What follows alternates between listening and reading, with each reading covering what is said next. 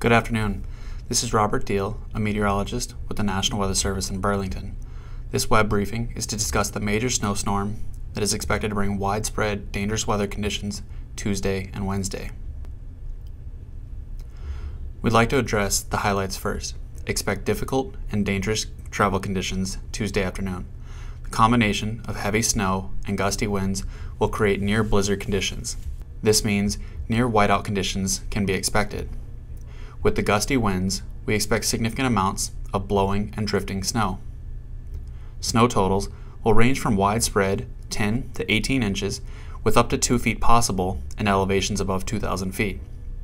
Lastly, the heaviest and most dangerous snowfall will occur between 2 p.m. and 8 p.m. Tuesday afternoon during the afternoon commute hours.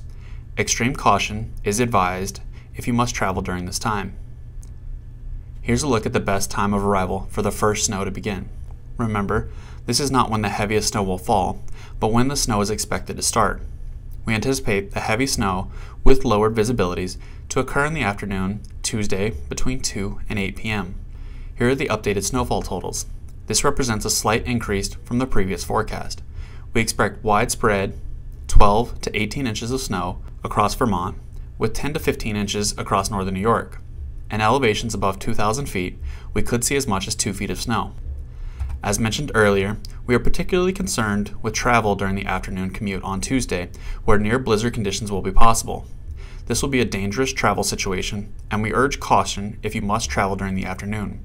We expect 1 to 2 inch an hour snowfall rates for 4 to 6 hours.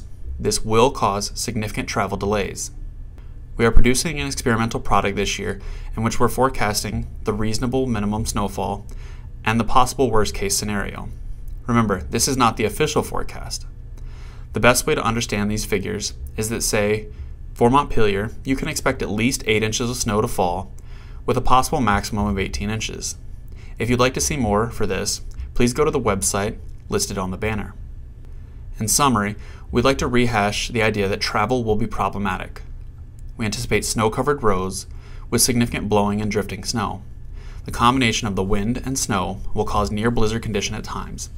We do not anticipate too many power outages due to snow because the snow-to-liquid ratios should remain above 12 to 1. Thank you for your time, and if you have any questions or would like to leave feedback, we're available 24 hours a day, 7 days a week, and can be reached through the methods on the screen.